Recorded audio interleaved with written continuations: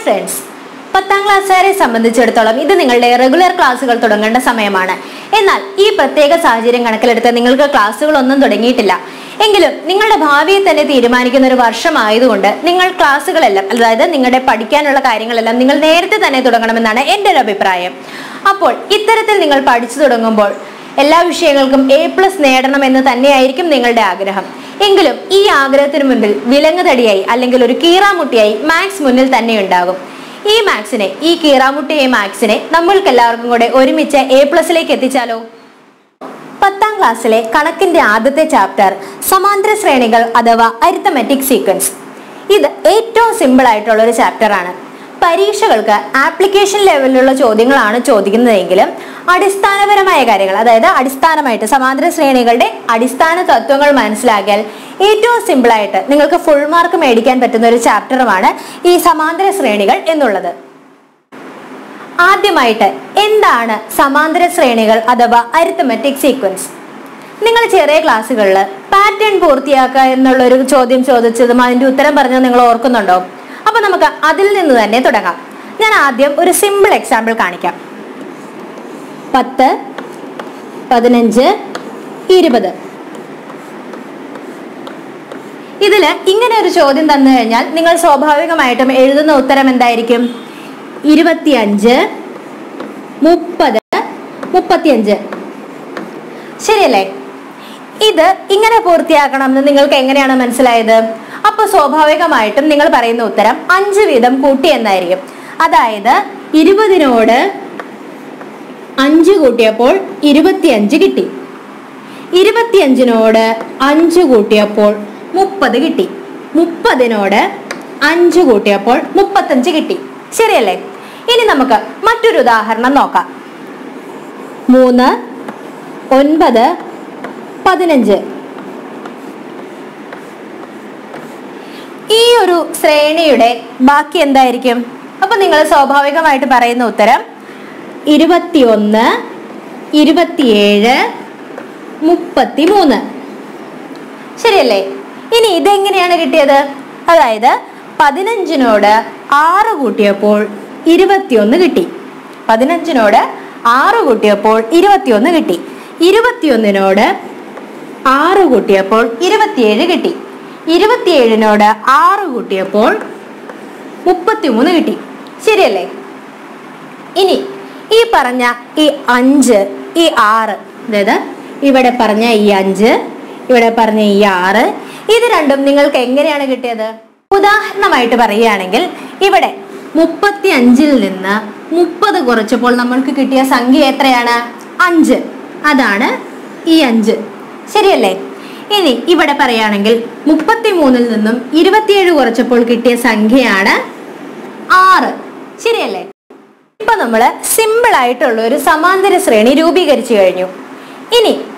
ഇനി അങ്ങോട്ട് നമുക്ക് ഈ സംഖ്യകൾ പറയുന്നതിനേക്കാൾ എളുപ്പം അതുമായിട്ട് ബന്ധപ്പെട്ടിട്ടുള്ള കുറച്ച് വാക്കുകൾ പഠിക്കുന്നതാണ്. അപ്പോൾ ആ വാക്കുകളാണ് ഇനി ഞാൻ നിങ്ങൾക്ക് വേണ്ടി പരിചയപ്പെടുത്താൻ പോകുന്നത്. നിങ്ങൾ മലയാളം മീഡിയത്തിലാണ് പഠിക്കുന്നതെങ്കിൽ നിങ്ങൾ അതിന്റെ ഇംഗ്ലീഷ് വാക്കുകൾ കൂടി, അതായത് ഞാൻ പരിചയപ്പെടുത്താൻ പോകുന്ന വാക്കുകളുടെ ഇംഗ്ലീഷ് വാക്കുകൾ കൂടി പഠിക്കണം. അത് നിങ്ങൾക്ക് ഭാവിയിൽ ഉപകാരപ്പെടും. അപ്പൊ നമുക്ക് ഈ സമാന്തര ശ്രേണിയെ അഥവാ അരിത്തമെറ്റിക് സീക്വൻസിൽ പഠിക്കേണ്ട പ്രധാനപ്പെട്ട വാക്കുകൾ ഏതൊക്കെയാണ് എന്ന് നോക്കാം. അപ്പൊ നമുക്ക് പ്രധാനപ്പെട്ട വാക്കുകൾ ഏതാന്ന് പഠിക്കാം. നമ്മൾ ആദ്യം നോക്കിയ അതേ എക്സാമ്പിൾ തന്നെയാണ് ഞാനിവിടെ ഉപയോഗിച്ചിരിക്കുന്നത്. നമ്മുടെ 10, 15, 20, 25 എന്നുള്ള ഈ ശ്രേണിയാണ് ഞാനിവിടെ ഉപയോഗിച്ചിരിക്കുന്നത്. അപ്പൊ നമുക്ക് അരിത്തമെറ്റിക് സീക്വൻസിലെ ആദ്യമായിട്ട് പഠിക്കേണ്ട വാക്കാണ് പദങ്ങൾ അഥവാ ടേംസ്. പദങ്ങൾ എന്ന് പറയുന്നത് ഒരു സമാന്തര ശ്രേണിയിലെ സംഖ്യകൾക്കാണ് പദങ്ങൾ എന്ന് പറയുന്നത്. ഇവിടെ പറയുകയാണെങ്കിൽ 10 എന്ന് പറയുന്നത് ഒരു പദമാണ്, 15 എന്ന് പറയുന്നത് ഒരു പദമാണ്, 20, 25, 30, 35 എന്ന് പറയുന്ന ഈ നമ്പറുകളെല്ലാം, ഈ സംഖ്യകളെല്ലാം ഓരോ പദങ്ങളാണ്. ഇനി ഈ ഓരോ പദങ്ങൾക്കും ഓരോ പേരുകളുണ്ട്. അതായത് 10 എന്ന് പറയുന്നത് നമ്മുടെ ആദ്യത്തെ പദമാണ്. ഇതിന് പറയുന്നത് ഫസ്റ്റ് ടേം എന്നാണ്. First term. 10 എന്ന് പറയുന്നത് നമ്മുടെ ഒന്നാം പദമാണ്, അതായത് ആദ്യത്തെ പദം. അതെന്ന് പറയുന്നത് ഫസ്റ്റ് ടേം ആണ്. 15 എന്ന് പറയുന്നത് നമ്മുടെ രണ്ടാമത്തെ പദമാണ്, സെക്കൻഡ് ടേം. 20 എന്ന് പറയുന്നത് നമ്മുടെ മൂന്നാമത്തെ പദമാണ്, അതായത് തേർഡ് ടേം. ഇതുപോലെ ഇതിങ്ങനെ നീണ്ടുപോകുമായിരിക്കുമല്ലോ. അപ്പൊ നമുക്കൊരു n നമ്പേഴ്സ് ഉണ്ടെന്ന് വിചാരിക്കുക. നമുക്ക് ഈ ശ്രേണിയിൽ n നമ്പേഴ്സ് ഉണ്ട് എന്ന് വിചാരിക്കുക. അപ്പോൾ ഈ എന്നാമത്തെ നമ്പറിന് പറയുന്നതാണ് nth ടേം. എന്താണ്? nth term. അപ്പൊ പദങ്ങൾ എന്താണെന്ന് മനസ്സിലായല്ലോ. ഒരു ശ്രേണിയിലെ സംഖ്യകൾക്ക് പറയുന്ന പേരാണ് പദങ്ങൾ എന്നുള്ളത്. ഇനി രണ്ടാമതായിട്ട് പഠിക്കേണ്ടതാണ് പൊതുവ്യത്യാസം. എന്താണ് പൊതുവ്യത്യാസം? ഒരു ശ്രേണിയില് തൊട്ടടുത്ത നമ്പറുകൾ തമ്മിൽ കുറയ്ക്കുമ്പോൾ വരുന്ന വ്യത്യാസം, ആ വ്യത്യാസം ഒരു സമാന്തര ശ്രേണിയിൽ പൊതുവായിരിക്കും, അതായത് കോമൺ ആയിരിക്കും. എങ്കിലേ അതിനെ സമാന്തര ശ്രേണി എന്ന് പറയുള്ളൂ. അപ്പോൾ ഇതിൽ നോക്കുകയാണെങ്കിൽ 15-ൽ നിന്ന്, അതായത് സെക്കൻഡ് ടേമിൽ നിന്ന് ഫസ്റ്റ് ടേം കുറച്ചപ്പോൾ നമുക്ക് 5 എന്നുള്ള ഉത്തരം കിട്ടി. 20-ൽ നിന്ന് 15 കുറച്ചപ്പോൾ വീണ്ടും നമുക്ക് 5 എന്നുള്ള ഉത്തരം കിട്ടി. തുടർന്നും അങ്ങനെ ചെയ്തു കഴിഞ്ഞാൽ നമുക്ക് 5 എന്നുള്ള ഒരു വ്യത്യാസം കിട്ടും. ഇതാണ് പൊതുവ്യത്യാസം. അതായത് ഈ ശ്രേണിയില് തൊട്ടടുത്ത നമ്പറുകൾ തമ്മിലുള്ള വ്യത്യാസം പൊതുവാണ്, കോമൺ ആണ്. ഈ 5 എന്നാണ് വരുന്നത്. ഈ 5-നെയാണ് പൊതുവ്യത്യാസം എന്ന് പറയുന്നത്. അപ്പൊ നമ്മൾ 2 വാക്കുകൾ പഠിച്ചു: പദങ്ങൾ അഥവാ ടേംസ്, പൊതുവ്യത്യാസം അഥവാ കോമൺ ഡിഫറൻസ്. മനസ്സിലായില്ലേ എല്ലാവർക്കും? ഇനി നമ്മൾ രണ്ടാമതായിട്ട് ചെയ്തിരിക്കുന്ന എക്സാമ്പിൾ കൂടി ഒന്ന് ട്രൈ ചെയ്ത് നോക്കാം. അതായത് നമ്മുടെ 3, 9, 15 എന്നുള്ള ഈ സീരീസ് സമാന്തര ശ്രേണി ആണ് എന്ന് നമ്മൾ നേരത്തെ കണ്ടുപിടിച്ചിരുന്നു. എങ്കിലും നമുക്ക് ഒന്നുകൂടി ഒന്ന് അതെങ്ങനെയാണ് സമാന്തര ശ്രേണി ആണ് എന്ന് നമ്മൾ ഉറപ്പിച്ചതെന്ന് നോക്കാം. ഇതില് പദങ്ങൾ ഏതൊക്കെയാണ്? ഈ 3 എന്ന് പറയുന്നത് നമ്മുടെ ഫസ്റ്റ് ടേം ആണ്. ഫസ്റ്റ് ടേം ആണ് 3 എന്ന് പറയുന്നത്. ശരി, ഈ ശ്രേണിയിലെ 5-ാമത്തെ പദം ഏതാണ്? നമ്മളിങ്ങനെ എണ്ണി നോക്കുകയാണ്. 1, 2, 3, 4, 5. 27 എന്ന് പറയുന്നത് നമ്മുടെ ഈ ശ്രേണിയിലെ 5-ാം പദമാണ്, ഫിഫ്ത്ത് ടേം. അപ്പൊ നമ്മൾ എന്താ പഠിച്ചത്? പദങ്ങൾ. ഇനി ഈ ശ്രേണി ഒരു സമാന്തര ശ്രേണിയാണ് എന്ന് എങ്ങനെയാണ് മനസ്സിലായത്?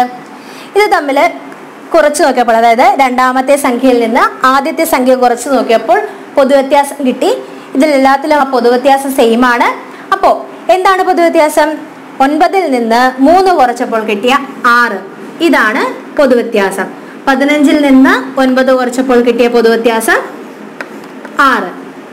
21-ൽ നിന്ന് 15 കുറച്ചപ്പോൾ കിട്ടിയ വ്യത്യാസം വീണ്ടും 6. ഈ ശ്രേണിയിലെല്ലാം അങ്ങനെ 6 ആയിരിക്കും വ്യത്യാസമായിട്ട് കിട്ടുന്നത്. ഈ 6 എല്ലാ സീരീസിലും സെയിം ആയതുകൊണ്ടാണ് ഇതിനെ പൊതുവ്യത്യാസം എന്ന് പറയുന്നത്. അപ്പൊ നമ്മൾ എന്തൊക്കെ പഠിച്ചു? പദങ്ങൾ പഠിച്ചു, പൊതുവ്യത്യാസം കാണാനും പഠിച്ചു.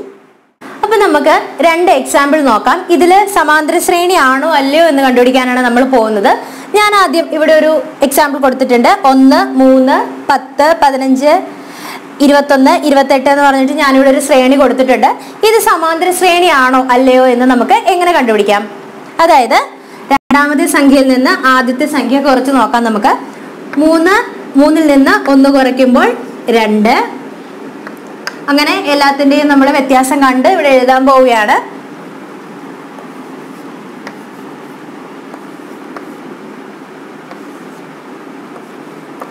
ഇങ്ങനെയാണ് ഇവിടെ വ്യത്യാസം വന്നിരിക്കുന്നത്. അതായത് ഇതിന്റെ പൊതുവ്യത്യാസം തുല്യമല്ല. ഇവിടെ വ്യത്യാസം വന്നിരിക്കുന്നത് 2, 3, 4, 5 അങ്ങനെയാണ് വന്നിരിക്കുന്നത്. അതായത് ഇതിനൊരു പൊതുവ്യത്യാസം പറയാനായിട്ടില്ല. ഇതൊരു സമാന്തര ശ്രേണി അല്ല. അതായത് ഇതൊരു സമാന്തര ശ്രേണി അല്ല. ഇനി മറ്റൊരു എക്സാമ്പിൾ ഇവിടെ കൊടുത്തിട്ടുണ്ട്. 1, 11, 21, 31, 41. ഇതിലും പൊതുവ്യത്യാസം നമുക്ക് കണ്ടുപിടിക്കാം. അതായത് 11-ൽ നിന്ന് 1 കുറയ്ക്കുമ്പോൾ നമുക്ക് 10 കിട്ടുന്നു. അങ്ങനെ എല്ലാത്തിലും നമുക്ക് കുറച്ച് കണ്ടുപിടിക്കുമ്പോൾ 10 എന്നുള്ളൊരു വ്യത്യാസമാണ് ഇതിനെല്ലാത്തിനും ഇടയ്ക്ക് വരുന്നത്. അപ്പോൾ ഇവിടെ ഒരു പൊതുവ്യത്യാസമുണ്ട്. ആ പൊതുവ്യത്യാസമാണ് 10. അതായത് ഇതൊരു സമാന്തര ശ്രേണിയാണ്. ഇനി നമുക്ക് മറ്റൊരു ഉദാഹരണം നോക്കാം. അതായത് ഞാനിവിടെ ഇവിടെ 3 സമചതുരം വരച്ചിട്ടുണ്ട്. ഇതിന്റെ ചുറ്റളവ്, വിസ്തീർണം ഇവയെല്ലാം സമാന്തര ശ്രേണിയിലാണോ അല്ലയോ എന്ന് നമുക്ക് നോക്കാം. ആദ്യം നമ്മൾ ചെയ്യേണ്ടത് 1, 2, 3 സെന്റിമീറ്റർ വശങ്ങൾ വരുന്ന കുറച്ച് സമചതുരങ്ങൾ വരയ്ക്കുകയാണ്. അതിനുശേഷം അതിന്റെ ചുറ്റളവ് കണ്ടുപിടിക്കുന്നു. അതിനുശേഷം അതിന്റെ വിസ്തീർണം അല്ലെങ്കിൽ പരപ്പളവ് കണ്ടുപിടിക്കുന്നു. ഇത് സമാന്തര ശ്രേണിയിലാണോ അല്ലയോ എന്നാണ് നമ്മൾ കണ്ടുപിടിക്കാൻ പോകുന്നത്. നമുക്ക് നോക്കാം. അപ്പൊ നമുക്ക് ആദ്യം ഈ സമചതുരത്തിന്റെ വശങ്ങൾ വെച്ച് നോക്കാം. ഈ സമചതുരത്തിന്റെ വശങ്ങൾ സമാന്തര ശ്രേണിയിലാണോ അല്ലയോ എന്നാണ് നമ്മളിപ്പോ നോക്കാൻ പോകുന്നത്.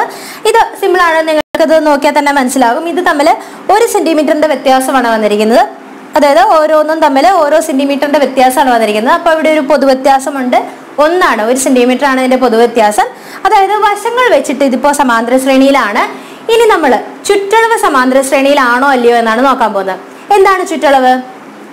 ചുറ്റിയുള്ള അളവ്, അതാണ് ചുറ്റളവ്. ആദ്യം നമുക്ക് 1 സെന്റിമീറ്റർ വെച്ചിട്ടുള്ളത് നോക്കാം.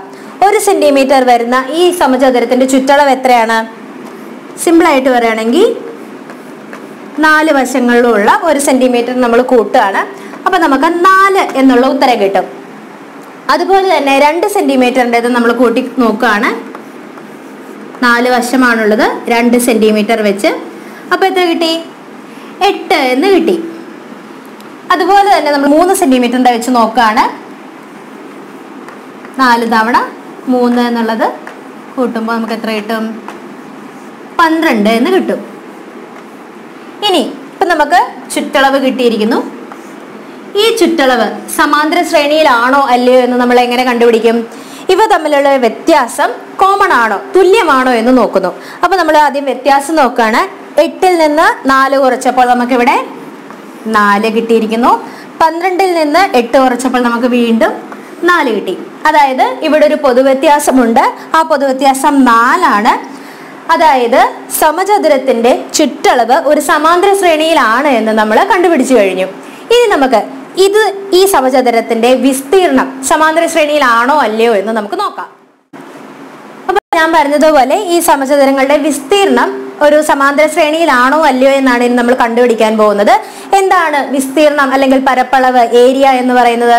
അതായത് ഈ പ്രതലത്തിന്റെ അളവാണ് വിസ്തീർണം അല്ലെങ്കിൽ പരപ്പളവ്. എങ്ങനെയാണ് ഒരു സമചതുരത്തിന്റെ പരപ്പളവ് കണ്ടുപിടിക്കുന്നത്? നിങ്ങൾ എല്ലാവരും ചെറിയ ക്ലാസ്സുകളിൽ പഠിച്ചിട്ടുണ്ടാവും. അതായത് വശം ഗുണം വശം, അങ്ങനെയാണ് ചെയ്യുന്നത്. അപ്പൊ നമുക്ക് ഇതിന്റെ പരപ്പളവ് അല്ലെങ്കിൽ വിസ്തീർണം ഒരു സമാന്തര ശ്രേണിയിലാണോ അല്ലയോ എന്ന് നമുക്ക് നോക്കാം. ആദ്യം നമുക്ക് 1 സെന്റിമീറ്ററിന്റെ നോക്കാം. അപ്പോ ഇതിന്റെ വിസ്തീർണം അല്ലെങ്കിൽ ഏരിയ എത്രയാണ്?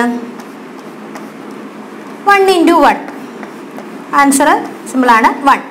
ഇനി 2 സെന്റിമീറ്ററിന്റെ നോക്കാം. 2 സെന്റിമീറ്ററിന്റെ ഏരിയ എന്ന് പറയുന്നത് 2 × 2. ഇനി 3 സെന്റിമീറ്ററിൻ്റെത്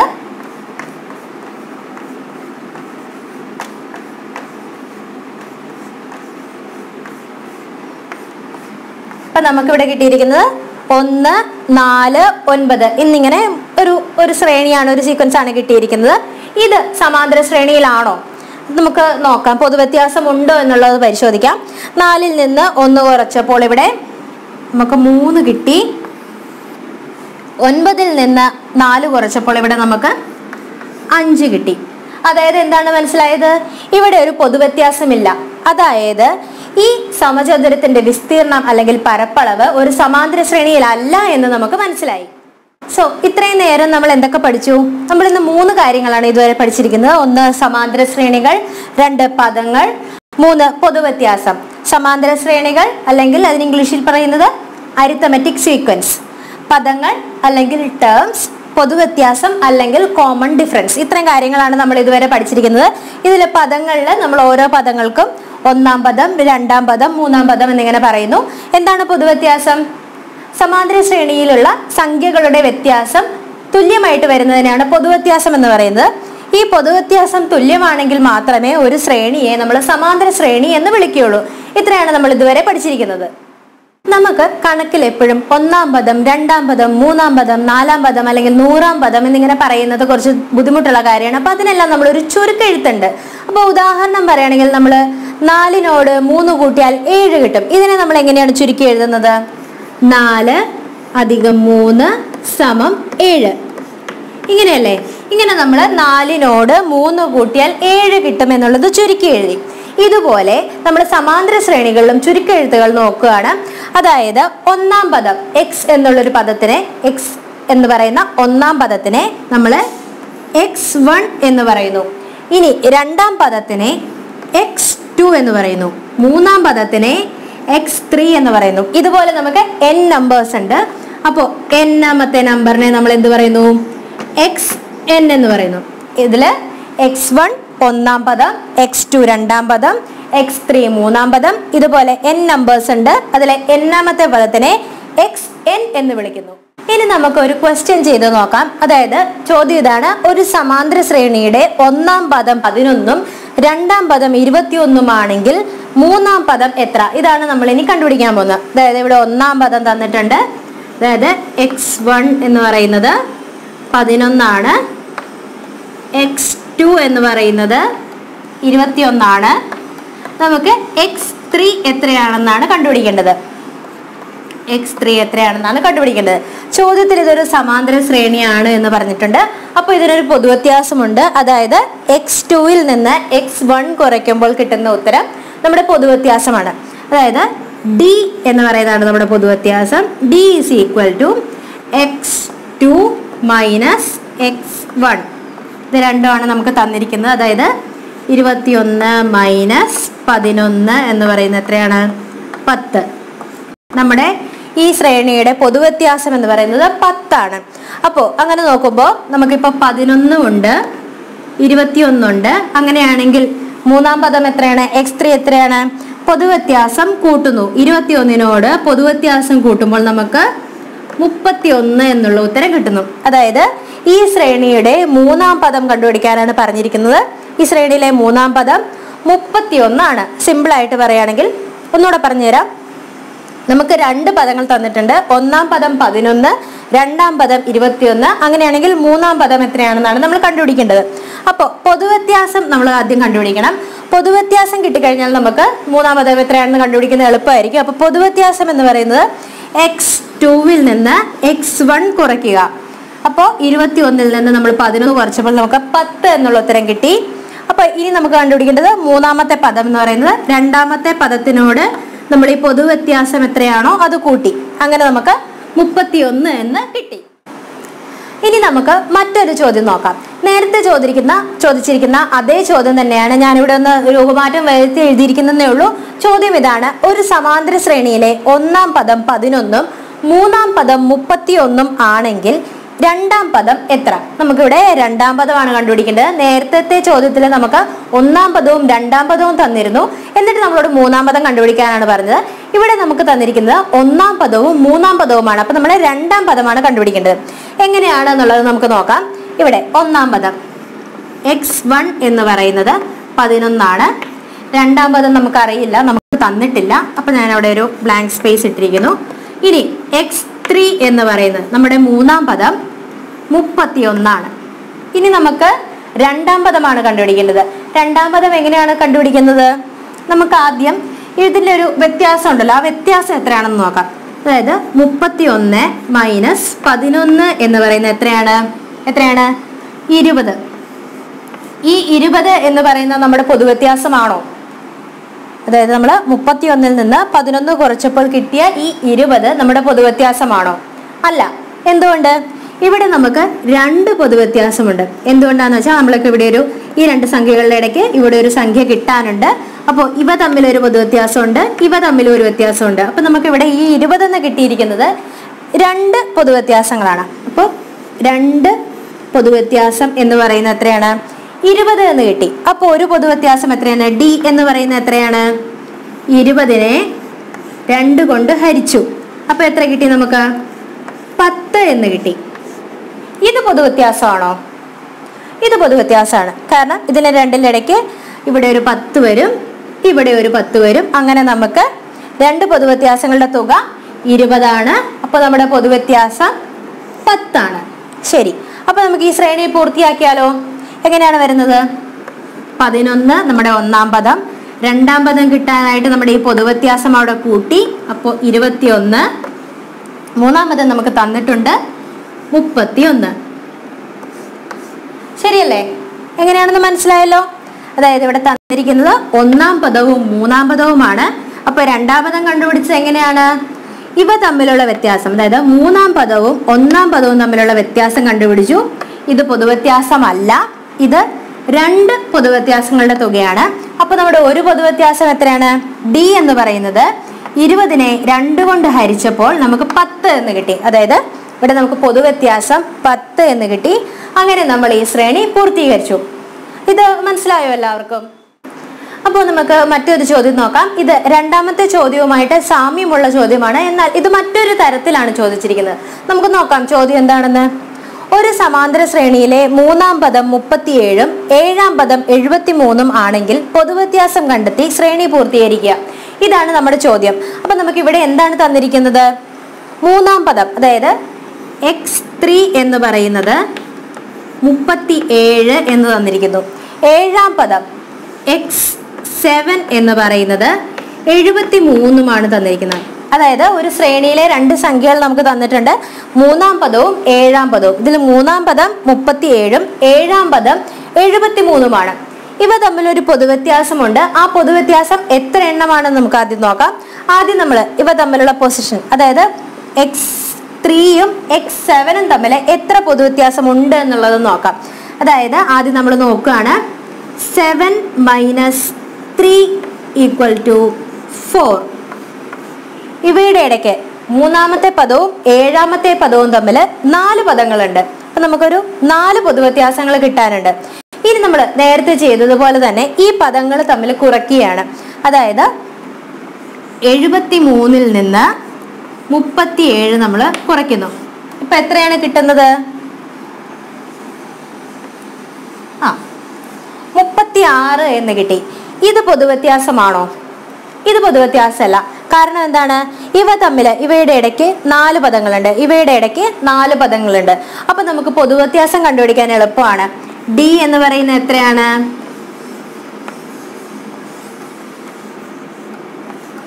എത്രയാണ് കിട്ടുന്നത്? ഇപ്പൊ നമുക്ക് പൊതുവ്യത്യാസം കിട്ടി. ഇനി ഈ പൊതുവ്യത്യാസം ഉപയോഗിച്ച് നമ്മൾ ഈ ശ്രേണി പൂർത്തീകരിക്കാൻ പോവുകയാണ്. എങ്ങനെയാണെന്നുള്ളത് നമുക്ക് നോക്കാം. ശരി, ഇപ്പൊ നമുക്ക് പൊതുവ്യത്യാസം കണ്ടെത്തി കഴിഞ്ഞു. പൊതുവ്യത്യാസം 9 ആണ്. ഇവിടെ നമുക്ക് തന്നിരിക്കുന്നത് മൂന്നാം പദവും ഏഴാം പദവുമാണ്. മൂന്നാം പദം 37ഉം ഏഴാം പദം 73ഉമാണ്. അപ്പൊ ഇതിനിടയ്ക്കുള്ള സംഖ്യകൾ നമുക്ക് പൂർത്തീകരിക്കാം പൊതുവ്യത്യാസം 9 ഉപയോഗിച്ച്. എങ്ങനെയാണെന്നുള്ളത് നോക്കാം. 37നോട് 9 കൂട്ടുമ്പോൾ എത്ര കിട്ടും? ഇവിടെ നമുക്ക് 46 എന്ന് കിട്ടും. 46നോട് 9 കൂട്ടുമ്പോൾ എത്ര കിട്ടും? അതായത് ഇവിടെ 55 കിട്ടി. 55നോട് 9 കൂട്ടുമ്പോൾ എത്ര കിട്ടും?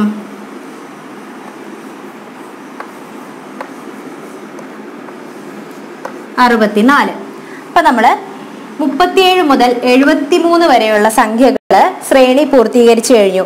ഇനി ഇത് നമ്മുടെ മൂന്നാം പദമാണെന്നാണല്ലോ പറഞ്ഞത്. അപ്പൊ രണ്ടാം പദവും ഒന്നാം പദവും ഉണ്ട്. അതെങ്ങനെ കണ്ടുപിടിക്കും? ഇങ്ങോട്ട് നമ്മൾ കൂട്ടുകയാണ് ചെയ്തത്, ഈ സൈഡിലേക്ക് നമ്മൾ കൂട്ടുകയാണ് ചെയ്തത്. അപ്പൊ എന്ത് ചെയ്യണം? സ്വാഭാവികമായിട്ടും ഇപ്പുറത്തെ സൈഡിലേക്ക് വരുമ്പോൾ കുറയ്ക്കണം. അതെങ്ങനെയാണ് ചെയ്യുന്നത്? 37ൽ നിന്ന് 9 കുറച്ച് വേണം ഇവിടെ എഴുതാൻ. ഈ സംഖ്യയിൽ നിന്ന് 9 കുറച്ച് വേണം ഇവിടെ എഴുതാൻ. അപ്പൊ നമുക്ക് ആദ്യം 37ൽ നിന്ന് 9 കുറയ്ക്കാം.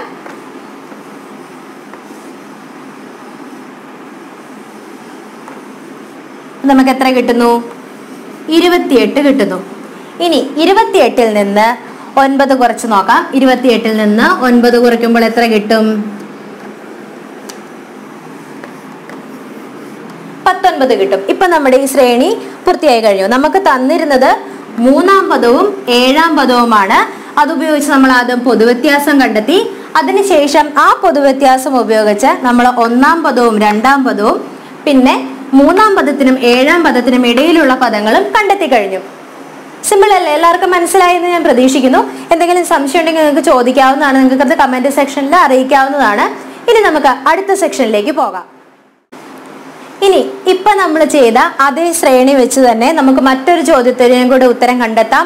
അതായത് ഈ ശ്രേണിയിലെ 25ാമത്തെ പദം ഏത്? അതാണ് നമ്മുടെ ചോദ്യം. അതായത് നമ്മൾ നേരത്തെ ചെയ്തിരിക്കുന്ന അതേ എക്സാമ്പിൾ ആണ്. 19, 28, 37 എന്ന് പറയുന്ന ഈ സീരീസിലെ 25ാമത്തെ പദം ഏത്? അതിനു മുൻപ് നമുക്കൊരു ചെറിയൊരു ഉദാഹരണം നോക്കാം. ചോദ്യം ഇതാണ്: 10, 15, 20, 25. ഇത് നമ്മൾ ആദ്യം എഴുതിയ ചോദ്യമാണ്. ഇതിൽ 25ാമത്തെ പദം ഏതാണ്? നമുക്ക് സിമ്പിൾ ആയിട്ട്, അതായത് നമുക്ക് എണ്ണി കണ്ടുപിടിക്കാം, അല്ലെങ്കിൽ കൂട്ടി എഴുതി കണ്ടുപിടിക്കാം. അങ്ങനെ കണ്ടുപിടിച്ച് കഴിയുമ്പോൾ നമുക്ക് 55 എന്നുള്ളൊരു ഉത്തരം കിട്ടും. ഇത് 25ാമത്തെ പദമാണ്. ഇതുപോലെ ഒരു 125ാമത്തെ പദമോ അല്ലെങ്കിൽ 1000ാമത്തെ പദമോ എങ്ങനെ കണ്ടുപിടിക്കാൻ പറഞ്ഞാൽ നിങ്ങൾ എങ്ങനെ ചെയ്യും? അത് നമുക്ക് കയ്യിൽ കൂട്ടുക എന്നുള്ളത് നടക്കുന്ന കാര്യമല്ല. അപ്പോൾ ഇത്തരത്തിലുള്ള ചോദ്യങ്ങൾ സോൾവ് ചെയ്യാൻ വേണ്ടിയിട്ട് നമ്മൾ ചില സൂത്രവാക്യങ്ങൾ ഉപയോഗിക്കുന്നു. സൂത്രവാക്യങ്ങൾ എന്ന് വെച്ചാൽ ഫോർമുലകൾ. ഇങ്ങനെയുള്ള ചോദ്യങ്ങളെ കണ്ടുപിടിക്കാൻ വേണ്ടിയിട്ട് നമ്മൾ ചില ഫോർമുലകൾ ഉപയോഗിക്കുന്നുണ്ട്. ആ ഫോർമുല ഉപയോഗിച്ച് നമുക്ക് ഈ ശ്രേണിയിലെ 25ാമത്തെ പദം ഏത് എന്ന് കണ്ടുപിടിക്കാം. അപ്പോൾ ഞാനിവിടെ നേരത്തെ ശ്രേണി ഒന്നുകൂടെ എടുത്തെഴുതിയിട്ടുണ്ട്. നമ്മുടെ 19, 28, 37 എന്ന് പറഞ്ഞ ശ്രേണി ഞാനിവിടെ എഴുതിയിട്ടുണ്ട്. നമ്മൾ നേരത്തെ ചോദ്യത്തിൽ നിന്ന് പൊതുവ്യത്യാസം 9 ആണ് എന്ന് കണ്ടെത്തി. ഇത് വെച്ച് നമ്മൾ 25ാമത്തെ പദം ഏത് എന്നാണ് കണ്ടുപിടിക്കാൻ പോകുന്നത്. അപ്പോൾ നമുക്കിവിടെ അറിയാവുന്ന കാര്യങ്ങൾ എന്തൊക്കെയാണ്? ആദ്യത്തെ പദം, അതായത് ഫസ്റ്റ് ടേം എന്ന് പറയുന്നത് 19 ആണ്. ഇത് നമുക്ക് അറിയാം, ഇവിടെ തന്നിട്ടുണ്ട്. ലാസ്റ്റ് ടേം, അതായത് 7th ടേം എന്ന് പറയുന്നത് 73 ആണ്. പൊതുവ്യത്യാസം നമുക്കറിയാം 9. അപ്പോൾ ഈ 1ാമത്തെ പദവും 7ാമത്തെ പദവും തമ്മിൽ ഇതിന്റെ ഇടയ്ക്ക് എത്ര പദങ്ങളുണ്ട്? 6 പദങ്ങൾ. അതായത് നമുക്ക് 9ന്റെ കൂടെ ആ 6 ഒന്ന് ഗുണിക്കാം. അപ്പൊ എത്ര കിട്ടും? 54 എന്ന് കിട്ടും. ഇതിനോടുകൂടെ ആദ്യത്തെ പദം ചേർക്കുന്നു, കൂട്ടുന്നു. ഇപ്പൊ എത്ര കിട്ടി? നമ്മുടെ 7th ടേം കിട്ടിയിരിക്കുന്നു. എങ്ങനെയാണ് കിട്ടിയത്? 1ാമത്തെ പദം മുതൽ 7ാമത്തെ പദം വരെ 6 പദങ്ങളുണ്ട്. നമ്മുടെ പൊതുവ്യത്യാസം 9 ആണ്. അപ്പോൾ അത് ഗുണിക്കുന്നു, 9നെ 6 കൊണ്ട് ഗുണിക്കുന്നു. അപ്പോൾ നമുക്ക് 54 എന്ന് കിട്ടി. അതിനോട് കൂടെ നമ്മൾ ആദ്യത്തെ പദം കൂട്ടുന്നു. അങ്ങനെ നമുക്ക് 7ാമത്തെ പദം കിട്ടി. ഇപ്പൊ നമ്മൾ ഈ കിട്ടിയതെല്ലാം ഉപയോഗിച്ച് ഈ 25ാമത്തെ പദം എങ്ങനെ കണ്ടുപിടിക്കാം എന്നുള്ളതിന്റെ ഒരു ഫോർമുല രൂപീകരിക്കാം. അപ്പൊ നമ്മുടെ ഫോർമുല എങ്ങനെയാണ് വരുന്നത്? ആദ്യത്തെ പദം എഫ്, അതിൻ്റെ കൂടെ നമുക്ക് എത്ര നമ്പർ ഉണ്ടോ ആ നമ്പർ n, അതിൽ നിന്ന് 1 കുറയ്ക്കണം, n-1. അതിനോട് നമ്മുടെ പൊതുവ്യത്യാസം എത്രയാണോ അത് ഗുണിക്കാം. ഇങ്ങനെയാണ് നമ്മുടെ ഫോർമുല വരുന്നത്. ഇതെങ്ങനെയാണെന്നുള്ളത് ഞാൻ കാണിച്ചു തരാം. ഫസ്റ്റ് ടൈം, അതായത് എഫ്, ആദ്യത്തെ പദം എന്ന് പറയുന്നത് 19 ആണ്. n-1, നമുക്ക് മുഴുവൻ എത്ര നമ്പർ ഉണ്ട്? 7 നമ്പർ ഉണ്ട്. 7ൽ നിന്ന് 1 കുറയ്ക്കുന്നു, 6 ഇൻറ്റു 9. നമ്മുടെ പൊതുവ്യത്യാസം 9 ആണ്. ഇങ്ങനെ വരുമ്പോൾ ആദ്യം ചെയ്യേണ്ട ക്രിയ ഏതാണ്? ഗുണനം. അതിനുശേഷമാണ് നമ്മൾ കൂട്ടേണ്ടത്. അപ്പൊ എങ്ങനെ വരുന്നു? 19 അധികം 54 എന്ന് വരുന്നു. അതെത്രയാണ്? 73. ഇപ്പൊ നിങ്ങൾക്ക് ഫോർമുല എങ്ങനെയാണ് വന്നതെന്ന് മനസ്സിലായില്ലേ? ഇനി നമുക്ക് ഈ ഫോർമുല ഉപയോഗിച്ച് എങ്ങനെ 25ാമത്തെ പദം കണ്ടെത്താമെന്ന് നോക്കാം. അതായത് നമുക്ക് കണ്ടുപിടിക്കേണ്ടത് 25ാമത്തെ പദമാണ്. നമുക്ക് ആദ്യത്തെ പദം അറിയാം 19 പ്ലസ് നമുക്ക് മൊത്തം എത്രാമത്തെ പദമാണ് കണ്ടുപിടിക്കേണ്ടത്? 25ാമത്തെ പദം. അപ്പോൾ 25, അതിൽ നിന്ന് 1 കുറച്ച് പൊതുവ്യത്യാസം നമുക്ക് 9 ആണ്. അപ്പോൾ ഇതെങ്ങനെയാണ് വരുന്നത്? ഇതിനകത്ത് ഏറ്റവും ആദ്യം ഏതാ ചെയ്യേണ്ടത്? ബ്രാക്കറ്റിനകത്ത് കിടക്കുന്നത്. അപ്പൊ ചെയ്യുന്നത് 19 പ്ലസ് 24 ഗുണം 9. ഇതിലേതാണ് ആദ്യം ചെയ്യേണ്ടത്? ഇത് അല്ലേ? അപ്പൊ നമ്മൾ കണ്ടുപിടിക്കാൻ പോവാണ്. 24 ഇൻറ്റു 9, 24 ഇൻറ്റു 9 എത്രയാണെന്ന് ആദ്യം കണ്ടുപിടിക്കുന്നു.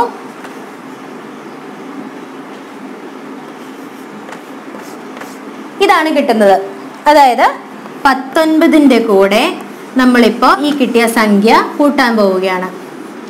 ഇപ്പൊ എത്ര കിട്ടും?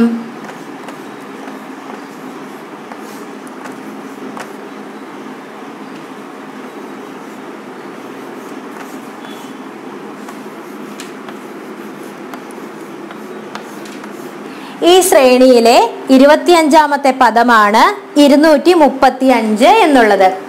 അതായത് നമുക്കൊരു ശ്രേണി തന്നിരുന്നു. അതിലെ 25ാമത്തെ പദം എത്രയാണെന്നാണ് നമ്മളോട് കണ്ടുപിടിക്കാൻ പറഞ്ഞിരുന്നത്. അപ്പൊ നമ്മൾ ഈ 25ാമത്തെ പദം കൈകൊണ്ട് കൂട്ടി കണ്ടുപിടിക്കുക എന്നുള്ളത് എളുപ്പമല്ലാത്തതുകൊണ്ട് നമ്മൾ അതിനായിട്ടൊരു ശ്രേണി, ഒരു ഫോർമുല രൂപീകരിച്ചു. ആ ഫോർമുലയാണ് ഇത്. ഇതനുസരിച്ച് നമ്മൾ കാൽക്കുലേഷൻ ചെയ്തപ്പോൾ നമുക്ക് 25ാമത്തെ പദം 235 എന്ന് കിട്ടി.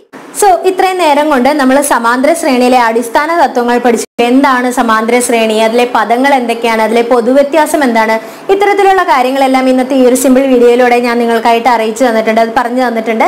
ഇതുപോലെയുള്ള ഇൻട്രസ്റ്റിംഗ് വീഡിയോകൾ, ഇതുപോലെ നിങ്ങൾക്ക് പഠിക്കാൻ ആവശ്യമായിട്ടുള്ള വീഡിയോകളുമായി അടുത്ത ദിവസം വീണ്ടും കാണാം. അതിനു മുൻപ് ഈ ചാനൽ ആദ്യമായിട്ട് കാണുന്ന ഒരാളാണെന്നുണ്ടെങ്കിൽ നമ്മുടെ ചാനൽ സബ്സ്ക്രൈബ് ചെയ്യാൻ മറക്കരുത്. നിങ്ങളുടെ ഓരോ ലൈക്കും ഷെയറും കമന്റും എനിക്ക് ഒത്തിരി സപ്പോർട്ട് തരുന്നുണ്ട്. ഇതുപോലുള്ള നിങ്ങൾക്ക് പഠിക്കാൻ ആവശ്യമായിട്ടുള്ള മറ്റൊരു ടോപ്പിക്കുമായി അടുത്ത ദിവസം വീണ്ടും കാണാം. ബൈ.